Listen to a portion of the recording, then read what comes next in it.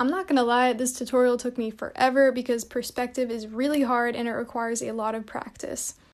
Cut a rectangle into 3 squares, then add a pill formation.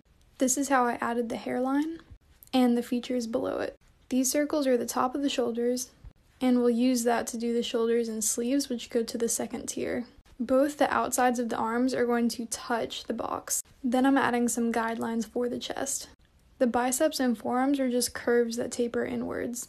And I'm just really simplifying the hands right now, and they belong on the 3rd tier. Next is the abdomen, which literally just looks like a bowl. Then I'll draw a guide for the pelvic region. The legs will be split into 3 parts, and the feet will be outside of the box. Erase that second circle on the legs because we don't want Michelin Man, we want buff anatomy man. Yeah.